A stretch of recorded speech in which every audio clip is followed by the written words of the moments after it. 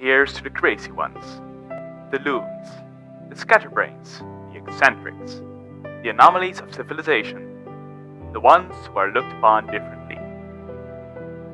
They are not aware of rules, and they live by their own peculiar ways.